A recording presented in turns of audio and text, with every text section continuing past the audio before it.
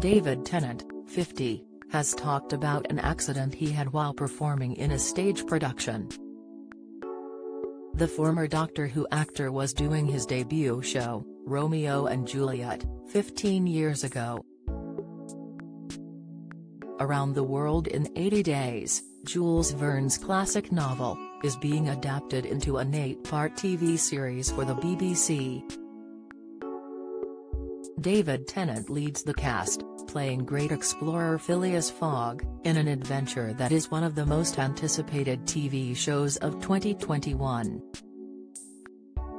As the dangerous adventure show is to be released on December 26, fans might be curious to hear about a rarely told story involving David's own personal adventures.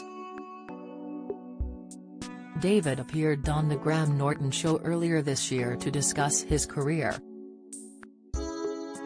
The actor told Graham about a story during his first show, in which he accidentally hurt himself while playing the role of Romeo in the Shakespeare play. Graham prompted David to tell the story, to which he responded, talking about how the incident occurred towards the end of the play, as Romeo approaches the tomb.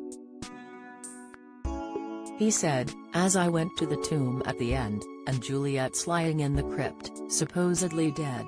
The host then responded with a quip.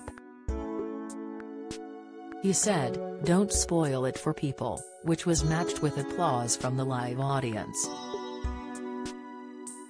David continued, "You dispatch Paris, find Juliet, take some poison and then it finishes." The Harry Potter star explained how the stage actor playing Paris accidentally caught his finger while the two were performing the fight scene live. "You can still see the scar," he adds. At the time, I thought it was a bit nippy but it was fine. "You keep going." He then said that he realized something was wrong. Juliet was wearing a white dress. "I took her in my arms. Then I realized my finger was bleeding. I mean a lot. It's coming down my white suit. As the blood starts coming down I thought, oh no, I'm gonna pass out." The Scottish barn actor said that he was squeamish and was losing a relatively large amount of blood.